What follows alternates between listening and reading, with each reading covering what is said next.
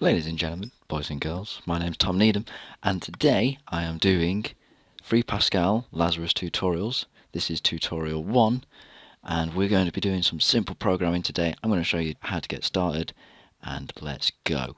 So, as you can see, the download link is just here. Links are in the description. However, to prove to you that it is a safe site, here you go. Here's what it comes up with. Go for the top one. That's your best bet. As soon as it's downloaded, continue this video. So, once you have started Lazarus Pascal, you'll be greeted with this screen. This is the first loaded up screen that you're going to be touched with, and we don't want to be using this one at the moment. This is for GUI applications. So we want to head over to File and New and click Program. Here we'll be given a slightly new window, and we can get rid of this object inspector here. I'm going to minimize Notepad. So, first of all, we're going to save this program because we don't want to lose any of our data. So head over to File and Save. I've already created a folder, however, I'm going to create another one and call this one Getting Started. What this allows you to do is split your work up so none of the projects clash. It's also a case of file names, the file name settings, need to be non-spaced. If you put spaces in, Lazarus Pascal will not like it at all. Once you've chosen a suitable name for your project, click Save. And now we are ready to run. Now, if we run from here, nothing's going to pop up. We're going to get a black screen and it's going to flash away just like that. So we need to enter some text. To enter some text to the screen, we have to write to it. And to write to it, we use a command called writeLine. That's write LN at the end. We need some text, so open brackets and an apostrophe. And from here, we can type whatever text we like.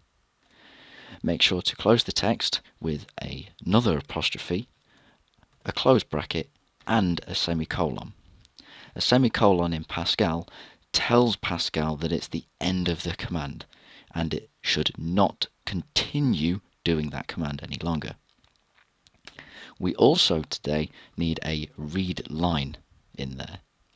This will stop the computer quitting the application straight away, and it will force the computer to wait for a user to press the Enter key. Once we've finished writing our little program, we head over to Run and click it. From here, once it's loaded, we will see Hello World printed to the screen. To quit, click Enter, and that is it. That is our program. To make the program a little bit more user-friendly, we can have another write line in there as a spacer, and we can write a new line telling the user that they can quit by pressing the Enter key. So, press Enter to quit the program. Make sure to close apostrophes, close brackets, and put a semicolon. We can hit Run again, and as soon as it's loaded, we'll find that the computer has printed Hello World, and press Enter to quit the program. And we were going to do that, click Enter, and there you go. That's our first program.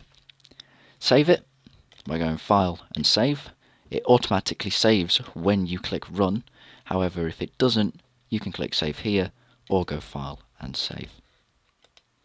Right, well, I think that sums it up for tutorial 1. Thank you for watching, and I hope to see you next time.